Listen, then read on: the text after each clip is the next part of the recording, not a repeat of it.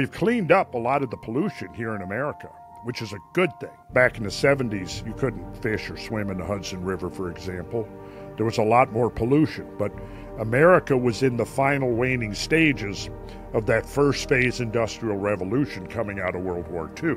We progressed, and one sign of that progression is we developed the technologies to not create a big polluting footprint in the environment, which I think is the natural progression of an evolving scientific, industrial, technological society.